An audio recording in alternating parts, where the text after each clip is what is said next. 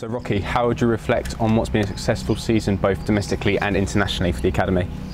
Yeah, really exciting, fantastic to go through lots of experiences for us as staff with a lot of different players. I think the range of different opportunities that the guys have had, from playing for different nations or playing for the different age groups here, as well as for lots of them the schools and clubs.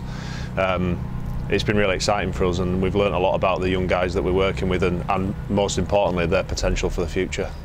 If we just focus on the internationals, how important is it that they use the experience to the full and not just go for the match at the end of the week? It's something we talk to them a lot about with regards to the achievement of being selected is fantastic, but the things they can gain from that experience is far and beyond just the appearance on a weekend. And it's a really proud moment, but it's probably not the moment that they'll learn the most about themselves. I think that time with different coaches is a big piece. Like we'd be very naive if we thought that we were the only coaches they'd ever learn from, and I think different programmes deliver things differently.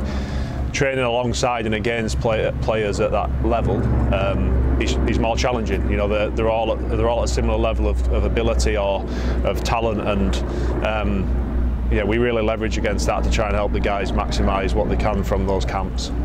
And how is it different, so for players that go to different countries, such as Rhys Davies goes to Wales, Sam Merritt goes to Italy, yeah, and then there's players like Tom de Glanville and Tom Jeans who both go to England under-18s. Yeah. How important is it that they experience the different cultures but also play together for Bath and their country? It's very similar to when our first team guys go away. Clearly, when we're working with those guys at that age, the developing athletes and developing young men, they'll take different things from those experiences. But when they come together, it's still about them being able to use those to push each other and challenge each other, and ultimately, you know, develop from everything they've done in the previous weeks and months to put their best foot forward on the pitch together. I think it's fantastic that we've got that diversity. You know, we could have 6 guys with England, or we could have 5 or 6 guys spread across different camps and different environments, and that's not wholeheartedly a bad thing, especially for these guys at such a young age.